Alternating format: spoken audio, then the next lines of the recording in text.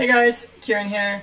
Just before you watch this video I have with Lucas breaking down Chien Pao, just want to let you know there's another video on my channel where I play games with Chien Pao and I kind of go through a lot of scenarios, mainly sequencing scenarios or like checkmate boards. They're kind of like puzzles where you can pause the screen and try to solve yourself. So after you watch this video, recommend watching that video as well, testing out what you learned about Chien Pao and seeing how you do. Also, super open to feedback on this format of deck breakdown. Let me know what you guys like about having guests, about the slides, about going to the matchups, maybe the board states. Yeah, this is my first deck breakdown I've made, so really excited to get some feedback and let me know what you guys think in the comments. But without further ado, I'm going to kick it off to the Chien Pao guide. Hey everyone, Kieran here, joined by a very special guest, fresh off his top 8 from Pittsburgh, my good friend Lucas Xing. And we're going to walk you through the ultimate way to play Chien Pao, the correct way to play Chien Pao. Welcome, Lucas. Do you want to do a quick introduction? Hi, my name's Lucas Xing. I'm a player from Toronto, Canada. I've been playing Pokemon for about 7 years now. And yeah, I love Chien Pao. I just came off of getting 7th at Pittsburgh, and I'd love to teach you guys how to play this deck. Sweet. Yeah, so just to get started, I think it'd be kind of cool to talk about how we built this version of Chien Pao. I think it's a little different than the normal version. We focus more on the turbo, like the Bibarel. So just to start off, what I was going to play for NAIC was this deck. I put a lot of time working on it with my friends, Jeremy Gibson, Arjun Kadze, and we were kind of focused on playing Mew. We had Trekking Shoes at the start. We have Kyogre here, Lumineon, a bunch of different attackers. But what we were finding is you were losing games where you don't get Bibarel set up. And you're losing a lot of games when you start with something like Kyogre or Lumineon. So kind of going into Worlds, we tested the deck a lot. We tried 4 Trekking Shoes. We tried no Bibarel. But I think you and I both discovered that Bibarel is the key to the deck. So this is kind of the list I played at Worlds. It basically focuses on just setting up Bibarel every game. And if you can get to a board state where you have a Buxcalibur and a Bibarel, you should win every game. So yeah, Luce, what do you think about this build of Chien Pao with the Bibarel, how it functions, all that stuff? So yeah, as you said, we went through a lot of variations of the deck. So I actually also thought about playing into NAIC, but different build. I had 2 Lumineons, 2 Forest Seal Stones. It was really wacky, and we just went through a lot of trial and error to figure out the most optimal way to play the deck. You know, we had the 1/1 Vstars in at one point, 4 Trekking Shoes, like you said.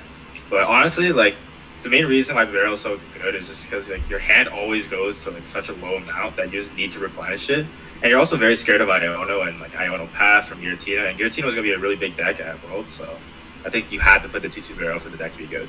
Yeah, 100%. Yeah, then going to Pittsburgh, I think we only made a 1-card change. This is your list now. We cut the 3rd Buxcalibur for a Heavy Ball.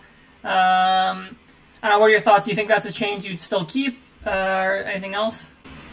Honestly, I don't know why we didn't have Heavy Ball in the deck originally, because Prizing Ninja is actually so game-losing.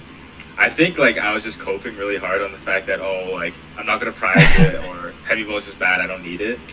And I actually kind of worked out Rose because, I didn't really prize Ninja, but I definitely would keep it. It's a very good card. At Pittsburgh, I used it a lot. It saved my ass many times from prizing Greninja, or just getting my 3rd Chien Pao, or getting my 2nd Bidoof. It was very useful at Pittsburgh, so I'd keep that. Yeah, for sure. I think my logic of not playing Heavy Ball was it's kind of hard to naturally draw the card. You kind of have to Irida for it, and if I'm Iriding for Heavy Ball, do I really have time to do that? And the odds of prizing Greninja was, I think it's around 9% if you play 1 copy of a card. So then I'm I'll probably have 2 or 3 turns to draw out of the prizes. But I definitely lost some games at Worlds to Greninja being prized, so I'd probably keep that as well. Yeah. So moving on, I think the most unique thing about how we play Chien Pao is we do not like the Vstars in this deck. Why don't you give your take on why we don't play Vstars first, and I'll give my opinion. So the main reason we don't play Vstars is just because 2 Retreat is really, really bad in this deck. At Worlds, I didn't play the 70 HP Frake because I thought starting it was actually game-losing. And at Pittsburgh, I kind of reevaluated that, and I was okay, it's worth playing it. But I still feel having 2 prizes in your deck is actually just a terrible starter. There's so many times you just need to retreat into Chien Pao and find 2 waters. Another reason why is because we didn't feel like it was very useful, especially Palkia. Palkia is almost always useless. I don't know why anyone would play it in the deck. Arceus does have some merit because it allows you to pull off the turn 2 double cross switch or Cologne play more often, but the issue we've had with that was that you'd fall off really hard late game, and then you just have an Arceus on your bench. Yeah. Yeah, I think the main thing is that, like, the resources you commit to making an Arceus or a Palkia, like, you can also just commit the exact same resources to a Bibarel, which I just think is stronger. And like you said, you can use Arceus mainly to, like, get that turn 2 cross-switcher cologne. But, like, honestly, like, the main matchups you need that, like Gardevoir, for example, like, you have the whole game to do it. And it's also just, like, a 2-prize liability on your bench. Like, there's a lot of matchups where, like, you don't want a Chien Pao in play, you only want one in play. So overall, I don't think the deck needs it. Like, if you get set up with the Bibarels, like, your deck is usually so thin by the end, like, you're going to hit whatever you need. Yeah, so, like, moving on, I think these are some cards that we've had in the deck and testing, like, cards we still talk about maybe adding sometimes. So the first one I want to talk about is Wishy Washy. So I think you played this one at Worlds, so, like, why don't you go over this card? It's a funny card. Like, looking at it, it is, like, kind of jokes having this in your deck. And it wasn't useless, but it didn't get a ton of like utility out of it at Worlds. It had some niche moments where if you needed a one-prizer to attack, because there are times where you want to use a one-prizer to attack, and Wishy-Washy filled that role. But in overall, for the deck, I don't think it's very necessary. For you to do a lot of damage, you do have to commit a lot of energies to it, and at the end of the day, 180 HP is a lot for a one-prizer, but it's still, like, not that much where I think it's worth playing. And I found that you could just attack with Excalibur most of the time. Like Buster Tail, the attack Excalibur has, 130, does the job usually. Yeah. Yeah, no, I think I agree with that. Like, I just think it's not a very efficient attacker to do big damage, and, like, its only really main matchup to use it against is basically just Lost Zone. So yeah, I agree with that. Cool, another card I think we both talked about is the Kyogre. So that was in the NAIC build of the deck. So the main reason Kyogre is really strong is against decks like Lugia. It gives you, like, a single prize Pokemon that's capable of knocking out things like Lumineon, Squawkabilly. It's also decent against stuff like Lost Box or Gardevoir, because, like, you can attack the active with this attack while conserving energy. But for me, I just think that the 3 retreat is just, like, so heavy. Like, if you start this thing, like, it's just, like, super annoying. And a lot of times, like, you don't have bench space for this or a way to, like, kind of put this in the flow of the game. I don't know, what are your thoughts on Kyogre? I think it really only helps the Lugia matchup. And while that matchup is actually one of our closer matchups, I still feel like the marginal benefit of putting Kyogre is very low. Like, I feel like if we do have it in our deck, it would increase our Lugia win rate by, like, maybe 5% at most. So it's not worth the trade-off of just having an absolutely terrible starter in every other matchup. Yeah. I think it might increase Lugia, to be honest, by, like, 10 to 15%. So, like, if you play in a meta with, like, a lot of Lugia, like, yeah, I'd put this card, but, like, yeah, like you said, it doesn't increase your other matchups enough to really play this. Cool, and then the other card, I think you and I both love this card, the Trekking Shoes. I just think it's a great card, like, in almost every deck if you can fit it. It just, like, helps a lot with consistency, and it combos really well with Pokestop in this deck. The problem is we just, like, could not find spots for it. Like, this deck is super tight. We'd have to cut some of, like, our other tech cards, like the Colognes or, like, a Bibarel or the second Rod. But I do think it helps the deck's early game a lot, which is one of this deck's, like, biggest struggles. So I'm not super opposed to playing a build with the Trekking Shoes. What do you think? Yeah, this is the G-Shen idea. Grand Shen, shout out to him. He loves the shoes. And I really did like them a lot at 1.2, but it just feels like too much for the deck. Like, there's just absolutely no space. You need all the extra cards to help you win. Yeah. And I think you just have to take the gamble that you'll be able to set up without them. But you're right, it does really combo really well with Pokestop, like more items, and this is, like, just digs through your deck faster. But there really is no space for the deck. Yeah. Yeah. I'll give a shout out to a local, Tyler Anner. He was the first guy to play Trekking Shoe Pal. Inspired this. Cool, so just, like, to, at a high level, we've kind of, like, talked about the deck a bit, just to go over what I think the strengths and the weaknesses of the deck are. So, like, I think one of the big strengths is that Chien Pao is, like, uncapped damage. Like, VMAXs, Vs, whatever it is, like, you can knock them out in one shot. Like, Shivery Chill is just a great ability early game. It's basically, like, draw 2 cards. And this deck uses Greninja, like, super well as an attacker. So, like, Moonlight Shuriken, like, one of the strongest attacks, normally taking 2 prize cards. So when you combo that with the Cologne, you have a lot of favorable prize trades.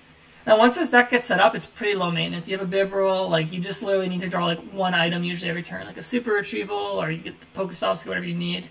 But why don't you go over some of the weaknesses of this deck and what's kind of holding this back from really being a Tier 1 deck?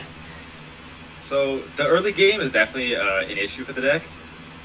You kind of need a lot to get going. You need your rare candy backs. You need Battle VIP past turn 1. You get a lot of energies in play. So having a suboptimal start will actually kill this deck a lot. Yeah, you need the barrels a lot. You need to get your max calibers out. So it is a lot to ask for. If you don't, especially if you don't have an Miraidon in your hand. Yeah. Other thing is Chien Pao does have, while it has a really high damage output, it's actually low HP.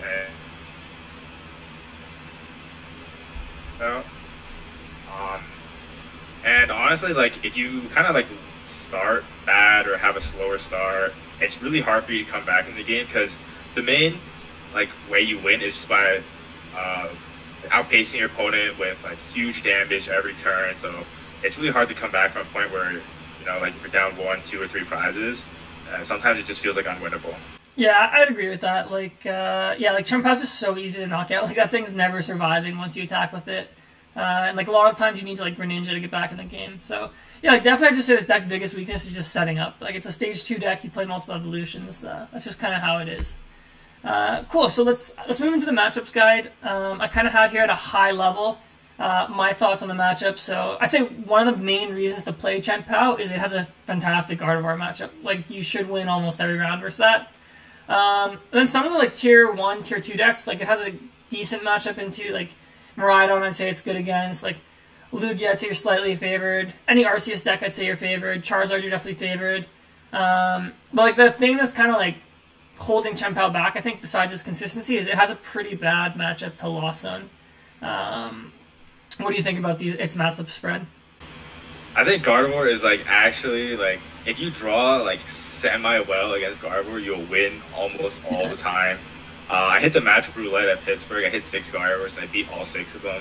So it was just a wash.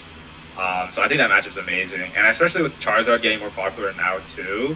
Like, that matchup is actually fantastic. I actually think that matchup is like unironically like a 90-10. Like, I don't see myself ever losing that matchup unless I just absolutely brick. Dumbreon is not really a deck anymore, but that was kind of a concern, like a big going into Worlds, because they have the outs to Lost City, your max calibers, but that's not really an issue. I think one thing that I think about is the Tina matchup. I think the Tina matchup, wow, I think if you get 2 Barbarels out, the matchup is even to favored. But getting only 1 or 0, I feel like you're slightly unfavored. And if you're at 0, then it's a bad matchup. Yeah, I'd agree with that too. Yeah. Cool. Yeah, I mean, we're going to talk about that later. But yeah, just to start, let's start off with Gardevoir then, like the deck's best matchup. So like, honestly, like what you want to do against Gardevoir is you're kind of like building towards that canceling clone play with the Greninja. You're normally taking out like 2 Kirlias or like a Arcana Gardevoir and a Kirlia. And you have almost the whole game to really do this. Like, assuming like you take the first prize with the Chien Pao, like even if they knock you out back, like it's fine to trade one prize, because eventually the board state's just going to be like, they have 1 prize left, you have 2. You can either cross switch your Gardevoir with Chien Pao, or you can pull off the clone play. But if you're able to pull off a clone play early, you basically just like destroy this deck. Like, they have no draw engine. Yeah, the other thing I said is like try and set up 2 Barrel if you can. 1 is fine, but this deck's gonna like keep Ionoing you. Like, you literally every turn just need like an attacker and like energy. And under what I put, like what not to do in this matchup is you don't want to bench multiple Chien Pao, giving them multiple 2 prizers. I said it's okay here if you're trading with Azation. As long as you're trading 2 for 2, it's fine. Do you have anything else to add to this matchup, or do you think that more or less covers it? I think I have something to add on the Gardevoir side, not really the Chien Pao. I think sure, let's hear it. Quite well. I think that for the Gardevoir, the ways you can win this matchup is, you know, just like spam Iono, keep your collapsed. Collapse is very important in this matchup because you need to collapse away your Gardevoir EX.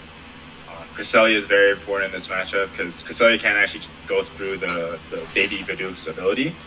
So I think for the Gardevoir, usually, I think this matchup in percentage-wise is like 70-30. Yeah. And it's just like, if you ever pull off the turn 2 cross-switcher clone, it's like the game's almost always over. And like you said, you have the entire game to do it. So it just feels like so favored. Yeah. Like, I'm never scared of losing this match. Yeah. I'm so happy to hit Gardevoir. Yeah. Yeah, like I'd say like too, like the one way you can lose is like if you tunnel too hard on like getting greedy for that cross switcher clone play like too early, like I think you can lose. But yeah, like as long as you get set up, this matchup should be kind of unlosable. Cool, so let's move on to Miraidon. So like this deck's been picking up a lot of steam lately. And honestly, like, this is just a trading one-shot back and forth kind of deck. But, like, to me, like, the reason I think this matchup's actually pretty good is, like, they're only going to be knocking out your Chien Paos, like, 2 prize attackers. So, like, I put this in all caps. Like, as long as you do not bench a Chien Pao going first, you're always going to win the prize trade. Because they're going to knock you out, like, a Raikou, Miraidon, whatever. And then you can respond with the Chien Pao. So you'll be at 4, they'll be at 5. If they want to knock out your Chien Pao, they have to respond with a V. And then you just go back and forth with Chien Paos. Some things to keep in mind is, like, if they play Path, like, make sure you're saving your stops and vacuums. And if you see them playing the Flying Pikachu VMAX, just make sure you save your escape rope just to get out of that. Like, you can combo with Cross Switcher as well to take prizes. Yeah, that's what I think. Lucas, anything to add on that matchup? So I think you're right about not benching Chien Pao because they're really fast, so they can get an early kill, especially.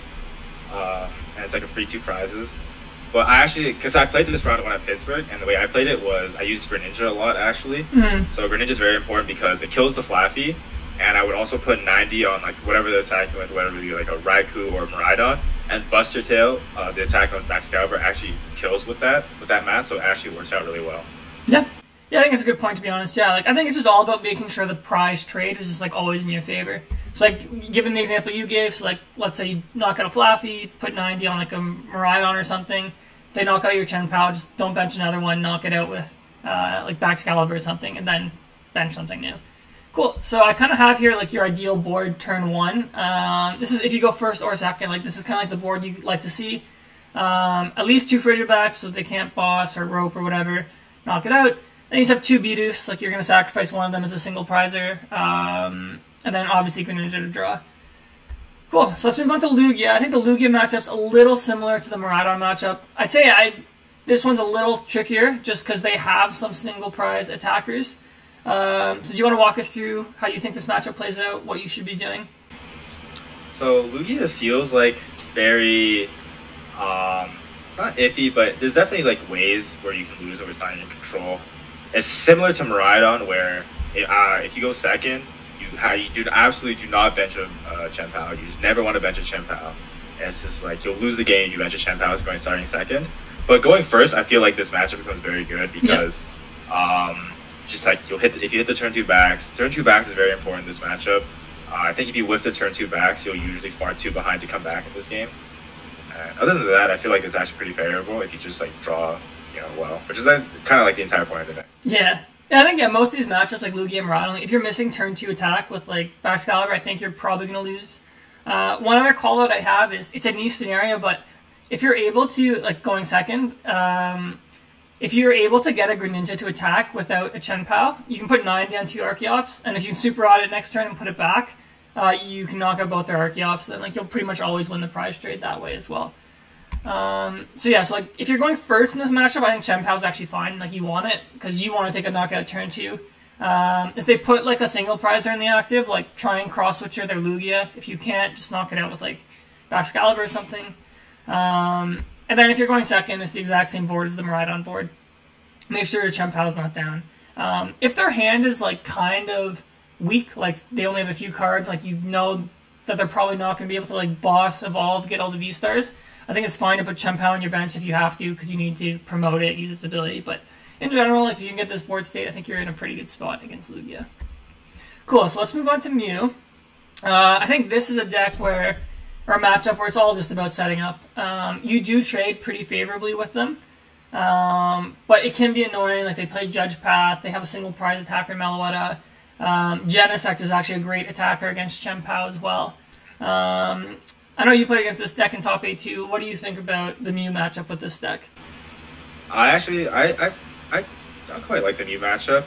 The 1-3-2 prize line is very easy to do with this deck, especially because you go Greninja, 90 on Meloetta, 90 on UV Max. It so softens it up, so you only need 4 energies on the Chien Pao. And if your Mew opponent doesn't play it correctly, I feel like it's very favored. Yep. They'll usually use Alessa Sparkle and attach a fusion energy to their Mew, which is incorrect. You want to attach it to the Genesect. Which is what my top 8 opponent did, but he actually got really unlucky because he Pokestopped away his last 3 energies. But yeah, I actually think if they play it well, it becomes a lot closer, but most players won't play it well, to be honest. Yeah, I think one thing to call out as a Mew player is if you're going first and you actually can knock out Chien Pao before your opponent takes a prize, you actually do not bench Meloetta. Like, what you want to do is you want to Elisa Sparkle to a Genesect, take your first knockout with a Mew, and when they knock out your Mew with their Chien Pao, you want to Elisa Sparkle again and take the knockout with the Genesect. And as long as you don't put a Mew VMAX in play, the Chien Pao player actually cannot win the prize trade. On the Chien Pao side, I put here in the what to do section, you can let them take 2 prizes before you have to take a knockout. So normally what happens is they'll knock you out with a Meloetta, you're going to respond with a Greninja, they're going to respond with a Mew, and then from there you just have to go Chien Pao, Chien Pao. As long as you really set up like a Bibarel, like, you should be fine. Like, you literally just have to draw like a Super Retrieval and a couple energies.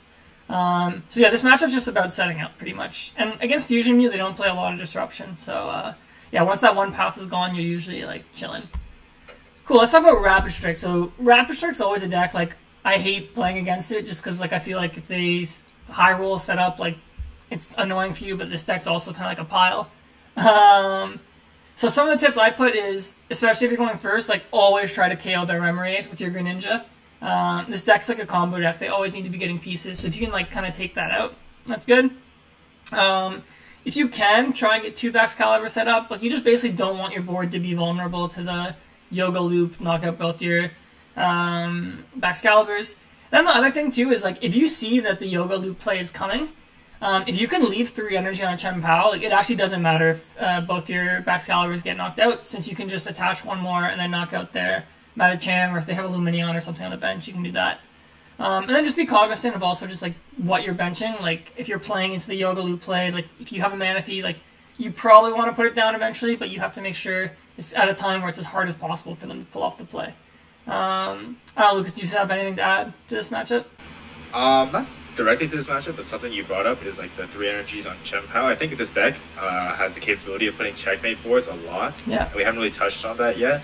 But the deck has, like, the ability where, you know, a lot of ways your opponent can win is, like, you bossing your Baxcalibur, you don't really have a way to get more energies in play, or something like that, lines of that. So just, like, overloading your board with energies to force the knockout on the Chien Pao is usually a very good play you can make, because getting those energies back are really easy, but getting on rare candy backs again is kind of harder. Yeah, I think that's a great point. So yeah, that's kind of like talk about like here. So I kind of said this is the ideal board. Like, kind of what you're talking about is, like, let's say this is your board. It's just fresh. Like, it probably won't be fresh if no damage, but, like, let's say your opponent, like, gets the nuts. They, like, Yoga Loop your Manaphy. They knock out both your Baxcaliburs.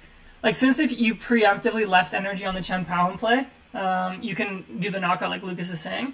And there's a lot of matchups where, for example, I think Lost Zone especially is, like, you can't afford to bench Frigibax, like, after you already have a Baxcalibur, since it's just a free prize with Sableye. So you need to kind of, like, be aware of, when am I at risk of my Baxcalibur getting knocked out? And can I set up a board state where I don't need it again? So maybe, like, normally what I do is I'll put, like, 2 energy on a Greninja, 2 on a Chien Pao. If they knock out your Chien Pao, it's fine. You still have Baxcalibur, you just bring it back. If they knock out your Baxcalibur, you have your Greninja ready. So yeah, like, this deck is, like you're saying, very good at checkmates, in the sense that you can play around boss, you can play around Iono, so that's definitely something to be super cognizant of. I'm glad you called that out. Cool, so next up, let's talk about Lost Tina. I think this is probably one of the most popular decks in the meta. I think we debate people a lot how the Chien Pao matchup is for this one. So why don't you go through this matchup and how you think it should be played? Yeah, so I think you and Grant, too, both think this matchup is fine. I don't think this matchup is that fine. It's very scary, because I always feel like I'm winning, because you'll almost always get fed a free 2 prize knockout, because they'll always miss seeking. So you feel like you're ahead, you'll go up 3 prizes, and then boom, Roxanne path, and you lose the game. So I really hate this matchup, to be honest. But I do think that our build has the best matchup into this deck. 2-2 Vivero is very important, because it doesn't, if you get both out, it stops your opponent from using Sableye, Roxanne path, and just, like, completely limiting your hand. So I think just getting 2 Viveros out is very important. The 70 HP Frig is very important in this matchup. Just optimal thinning, hold your stops, hold your vacuums is just probably, like, the best way you can win this matchup. Yeah, I'd agree. I think, like you're saying, if you get 2-2 Bibarel, like, you're not losing, because, like, you're kind of immune to Roxanne path. But, like, let's say you have an awkward game, you can only get 1 set up, or you don't have 1 in play. Kind of like how we're talking about before, like, setting up your board. Leave extra energy in play. If you're getting Roxanne, you're not getting bossed, so you know you don't have to worry about your Baxcalibur going away. You don't have to worry about something getting stuck in the active. Like normally, like what I do is I just leave 2 energy on an active Chien Pao. So if they do Roxanne Sableye, like I have a knockout on their Sableye. And like you said, try your best to like leave Pokestops in the vacuum in the deck. But again, this matchup's just about setting up. Cool. So yeah, I kind of like talk about like this is kind of like what you want to build towards if you can. Get those Vibros out, have the Baxcalibur, ideally 2, but if you just have 1, make sure you're evolving to 60 HP Frigibacks. The 70 HP one's just like better. If you have a Bidoof for whatever reason, they can't knock them both out with Sableye. So yeah. I have one more thing to talk about, Tina. Yeah, let's go. I think some of you might be questioning why there's no Manaphy on this board. And I actually think that you don't need a bench Manaphy in this specific matchup. Most other than Lost Box matchups, you do need to bench it down so your board doesn't get wiped. But Tina is such a slow deck that you don't really care. That like it's just so hard for them to Greninja. And another thing is a lot of Tina lists are actually cutting Manaphy now. So I think the matchup actually just got better because now you can get like a free 2 prizes pretty easily. Yeah. I think another call out too is that like if they start using Iono or Roxanne, like if you just Greninja and take out their Conkeys, like they're actually gonna have trouble to draw late in the game.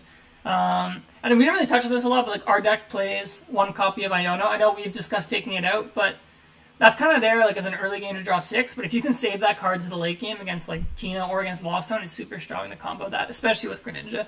But like yeah, the other thing too with the Manaphy, like why you don't have to bench it is Lost Tina is a lot slower than Lost Box. Like they don't play vacuum, like they're not gonna Flower Select as much. So normally, like their turn 2, like you don't have to be scared about getting Greninja'd. So then you'll get a turn to evolve all your basics, and obviously Bidoof has Bench Barrier. Okay, so let's finish off here with Lost Box.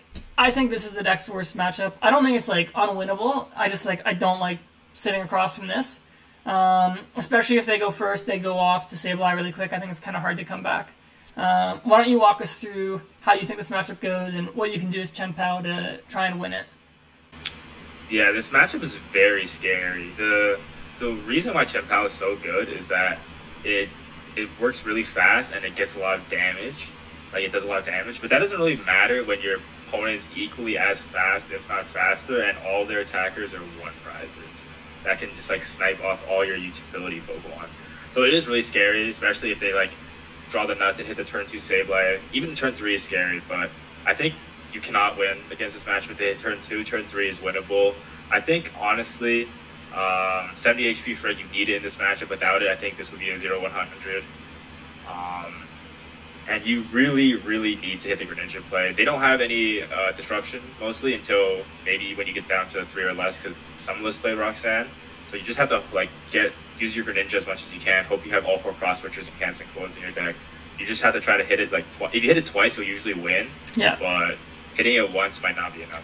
Yeah, like you need to hit it once just to like put the prize trade in your favor, because normally like your Chien Paos are trading. You're gonna take 2 knockouts. They'll take 1 or 2 turns to knock it out, and then like you said, if you can Greninja twice, like you're taking 4 prizes for like 2. So you are gonna win if that happens. Like it's just like almost impossible to pull it off twice. Like that's 6 cards. Like you're asking for none of them to be prized, drawing them at the right time, not discarding them. Yeah.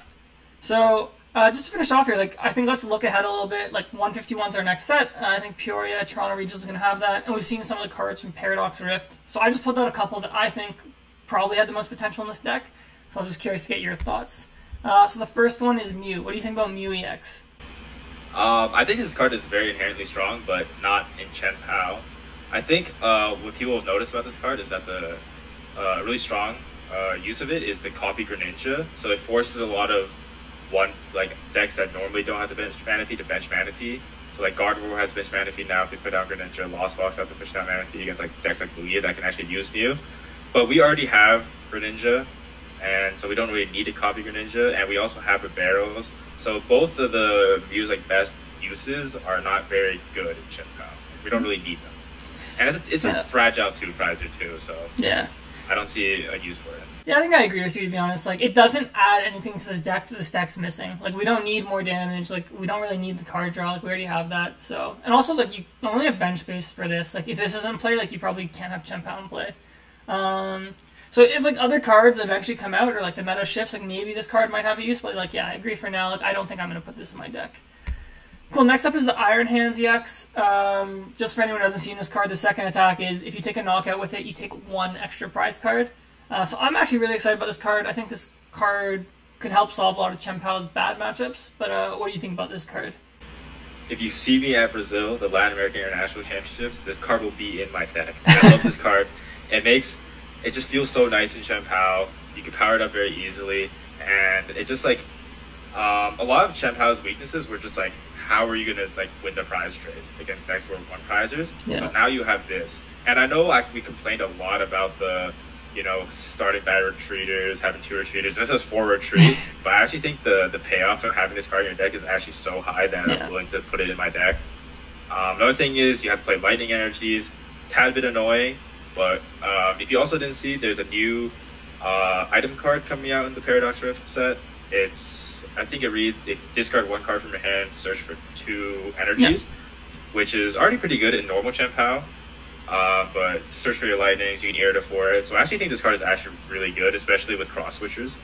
Yeah, I'm really excited for this card. Like, I think this like almost solves Lost Box. Like, they cannot one-shot this back, like, unless they're putting a 2 project like a Dragonite into play, and at that point you don't really care, because then you can just trade 2 back and forth. Also, just like random matchup, it makes your Gardevoir matchup like even better. Like, this just like accelerates the prize trade. Like, you can use it to take your last prize without needing to cross switcher. Yeah, like, I just think the only drawback is, like, yeah, you have to get a lightning out of your deck. But, like, with that item that we're talking about, like, it's kind of like a Professor's Ladder. Just, you get that lightning out once, and then once it's in your discard, you can just super energy retrieval for it, like, every single time. So I'm really excited to try this card out. I think this has potential to really push Chien Pao up to, like, a tier 1 deck. This will farm Luminion. Yeah, this farms Luminion, yeah. If my opponent ever puts a Luminion deck, that's free 3 prizes instantly. Yeah, exactly. Cool. Well, that's all I had on Chien Pao. Lucas, thanks so much for joining me. If you have any last thoughts, please feel free. Otherwise, just let people know where they can find you. I think one thing we didn't actually touch upon, which is actually really important for the deck, is that our list plays 2 Super Rods. Let's talk about that. Oh, did we? No, I said let's talk about it. I'm just going to pull up the deck. That is like one of the best cards in our best inclusions of our deck. 2 Super Rods is absolutely vital. People normally only run 1, so people aren't expecting 2, but when your Excaliburs are getting targeted, you need them. You can use it to use Greninja a lot. The main utility we have from Super Rod is that it is basically free 2 energies, because you'll Super Rod 2 energies back into your discard, from your discard into your deck, and then you can Shiver Chill it back into your hand. So a Super Rod plus a superior energy retrieval will kill almost anything in play. It'll kill Zards, it'll kill Mew Maxes, it'll kill Gardevoir EXs. So it's very good. I think you have to be playing 2 Super Rods in this deck. Yeah, like, I think even though our deck's like turbo, like, I don't actually understand why the normal build of Chien Pao hasn't adopted this yet. Like, I just normally see them playing 10 energy, but it's like you said, like, it's basically like energy retrieval plus Pokemon recovery if you need it. Also, we're playing Pokestops, like, you're gonna mill a bunch of Pokemon a lot. And it also just like lets you be more aggressive with your discards too. Yeah, I actually think it should be staple to the deck. That's the only other thing like I didn't touch about a lot is the Iono. So like looking at it, it kind of looks like it's there to like late game, like kind of like make your opponent draw less. But like kind of like what I've been finding is like the deck is a little like struggles to set up in the early game. So I actually just use it as like a 5th supporter. Like it's like a draw 6 early. Because normally, like by the time you get to the late game, like you probably Pokestopped it or you Ultra Balled it away. But if you can hold it for the late game, like it's a super strong card. Like against Lost Box, like I consciously like try and save it for the end because that is a way to come back. Yeah. I'm very 50-50 on Iono. I can see why it's very strong. It's always nice to have disruption in your deck, just because it allows like without it, your opponent will just abuse that fact and just build a giant hand split. Always have something they like, always have what they need. So it's very useful for that sense, so that you can like disrupt them, you can disable their plays. But what I found happened a lot is it would get Ultra Ball away, it would get Superior Energy Retrieval away, or get Pokestopped away. But I've heard a lot of great things about it from other people who played it, like Grant and Ciaran who played it. But I'm very 50-50 on the card as of right now. Yeah, I agree. It's like one of those cards where it's like I'm only using it probably like once every 10 games, but like when I use it, I'm like, okay, like this card was actually like game saving. So yeah, I'm on the fence about playing it as well. The other card I guess we actually should have talked about including is why we don't play Luminion. So like me personally, like we only play 3 Ultra Ball, and so like if I'm like Ultra Balling for like a Luminion for an Irida, like early game, like I just don't think I can afford to do that. Like I'm losing too many cards, and then like late game, like I should be set up already. So that's why I don't really play Luminion. Like I think it's a nice to have card, Like, what do you think about putting Lumineon in this deck? I think it's really dumb. I think that card sucks, personally. But people would be like, oh, you can Aqua Turn it, but that just feels terrible. A lot of the times you just need either be using Greninja or Chien Pao to be taking a big knockout, or Greninja to swing the prize trade. So taking a turn to Lumineon and Aqua Return actually feels like a huge setback to the deck. And I think that the benefit of it is sure, if you go second, you can find out Irida. But a lot of the time, your bench race is actually so tight with this deck that you always want 2 Mews, you always want 2 Frigibacks, and you always want Greninja. So that's 5 slots already taken up. Yeah. And the last one will usually be a Chien Pao. So there's actually no room for Lumineon on your board.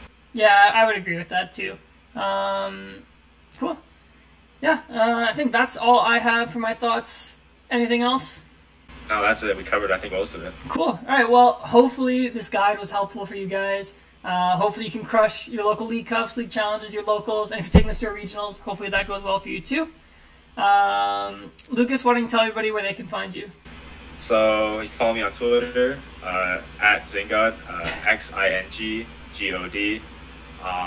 And I actually just recently applied to Metafy, so when that gets verified and processed, you can, maybe if you need any Chien Pao coaching, hit me up on that. And I also like to thank my sponsor, Team Daily Grind. They're amazing. They support me a lot. The manager, Jerry, he's an amazing person, and I can't wait to do more with them this season. Nice. That's great to hear, man. Cool. For me, myself, you can find me on Twitter at Ciaran_TCG. On YouTube, obviously, at CiaranTCG. If you have any questions, feel free to reach out to me on Twitter or in the comments. I'll make sure to respond. But yeah, thanks for listening, and good luck out there.